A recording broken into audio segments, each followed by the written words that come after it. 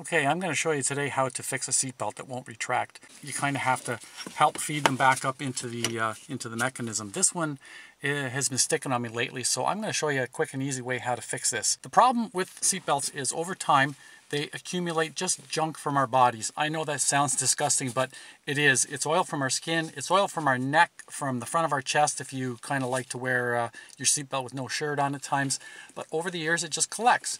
That causes it not to bend quite as well, and it causes it to just not slide as easily in this mechanism. So once it's cleaned up and fixed, it goes in quite nicely. So I'll show you how to do that. So first of all, find yourself a small bucket like this and fill it up about 3/4 of the way with hot water and add some laundry detergent. Then get yourself a beach towel and lay it on the front seat. Take the bucket and place it on the seat. Next, you want to just take the seatbelt and you want to pull it all the way out. Keep pulling it out until it won't go any further.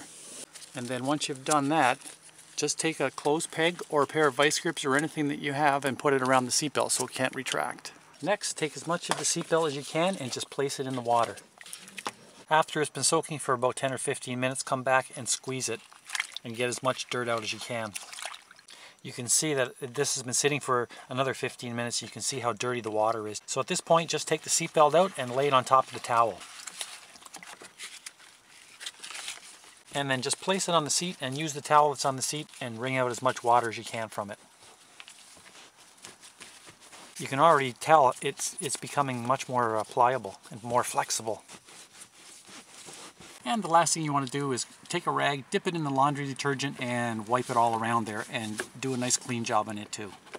The best thing to do at this point would be to lay it over top of the steering wheel and just let it sit in the sun for the day. Okay, so everything's been washed and it's been sitting for about 12 hours in the sun to dry, and it's perfectly dry now. You can see that when I release the seatbelt, it goes right back up. There is no hesitation at all. So I hope this video has helped, and we'll see you next time.